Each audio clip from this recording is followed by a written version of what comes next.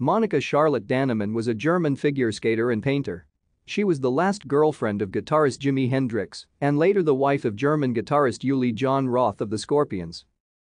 In 1965, Dannemann participated in the German figure skating championships representing the club Düsseldorfer e.g.